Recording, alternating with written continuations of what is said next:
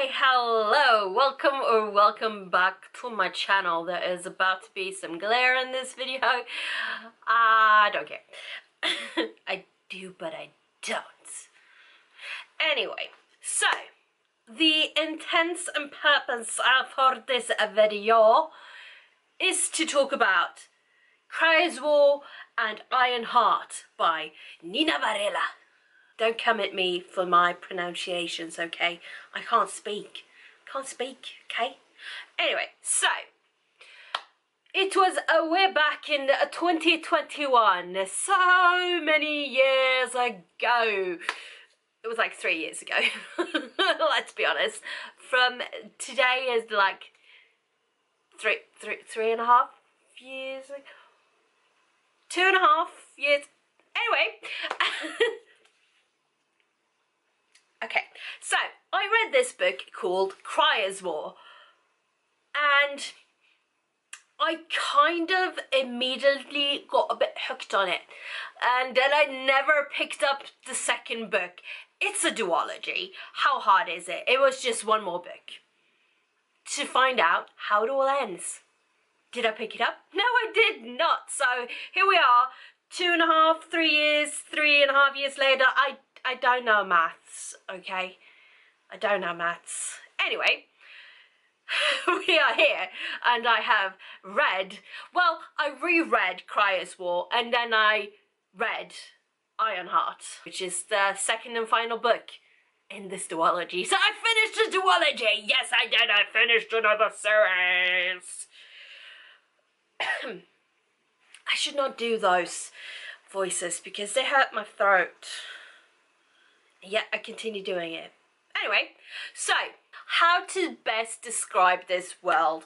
I kind of want to say it's like medieval times, but with, you know, some kind of technology involved. So I'm actually not sure how to explain the world, but I want to say it's like medieval times, olden days, not modern days, but also a little bit.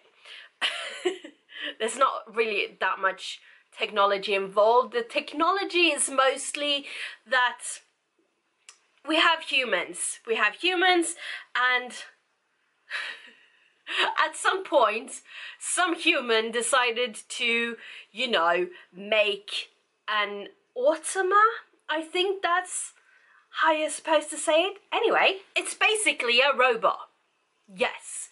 So this duology is basically if the Terminator took over medieval times and decided to enslave the humans and rather than kill the humans. So basically we follow two people. We follow Lady Crier, who's, I guess, the princess about town. Sort of. She is an automaton?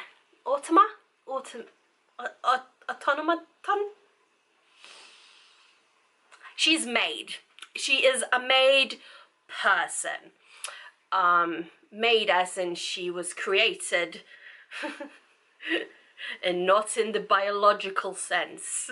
But, you know, they look human-ish. It's just basically the insides of them that are different, I suppose. So Lady Crier is one of the made people. And then we have Ayla? Yeah. She is human. And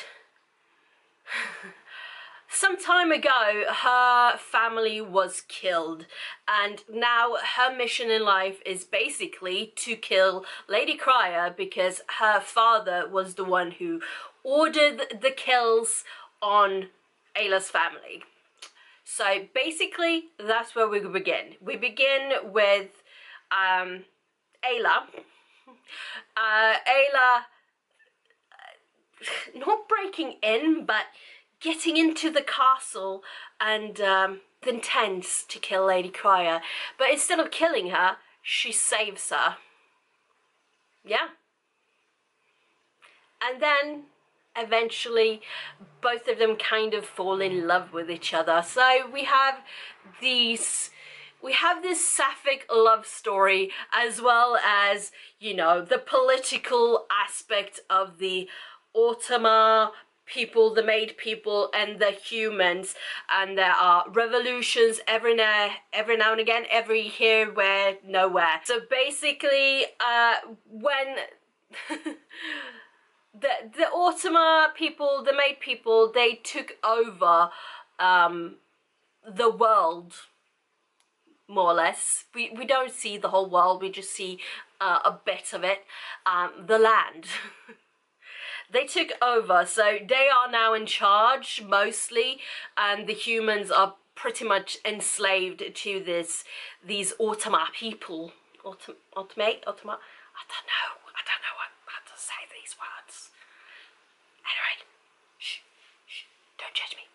Or do, I don't care. So yeah, the basic gist of it is the Terminators takes over medieval times and enslave the humans instead of killing them.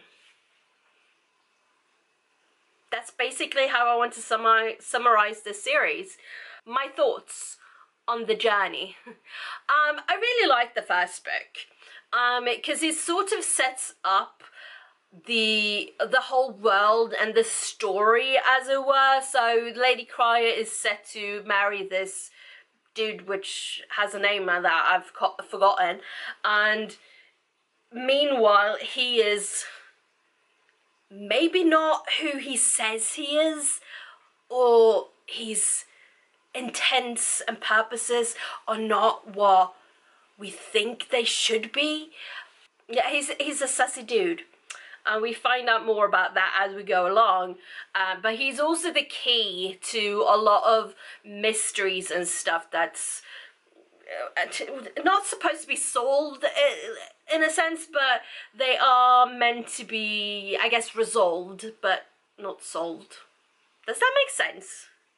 Probably not. Who cares?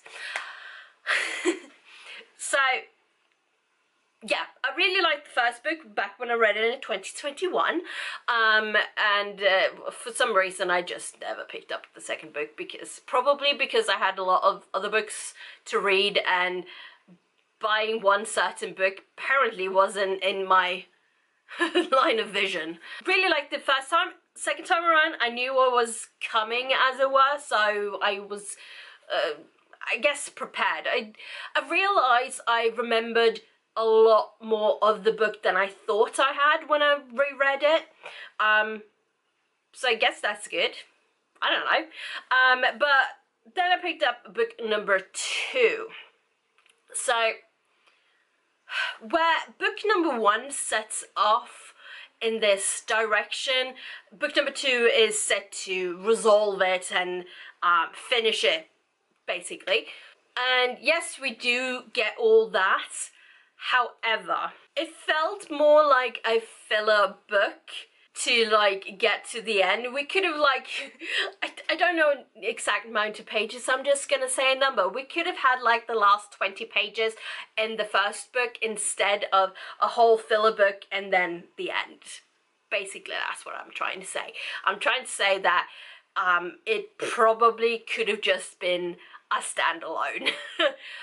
Not that I didn't enjoy it, because I did. It's very easy. It's a very easy read, and it has this fascinating story. But it also, because we do find out a lot more about, like, the background of our characters and the background of the world and such things. But I feel like this story as a whole probably could have just been a standalone with the information in both books combined. So for that, yeah, I could have probably just been fine having not read the second book. Even though the information we get in it is fascinating to the story as a whole. But yeah, I probably would have preferred it as a standalone. Yeah, so that's my hot take of the day. I do actually recommend them though. So if the premise of it intrigues you, the Terminator takes over the Terminators take over medieval times and enslaves humans, with some sapphic love. Because let's not forget about that. Because it's not the main plot, but it is an ongoing thing. So you know. Also, I suppose it's kind of interracial in a way, since Crier is a maid person and Ayla is a born human. Would that count as interracial? Interspecies? One of them. Anyway, I'm getting way off topic, but anyway, that was the Crier's War Duology, which I feel kinda should have a different title, because the title of the first book, Crier's War, kinda makes me think it's just the one POV and not dual POV. So where's Ayla's book?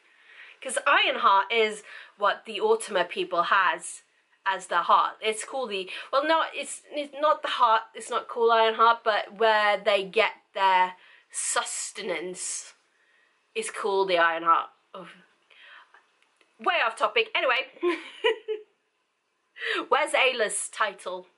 Where's Ayla's title? Yeah, I'll just quit. Well, I'm falling behind. So, you know, thank you so much for watching. Have you read these books? Do you wanna?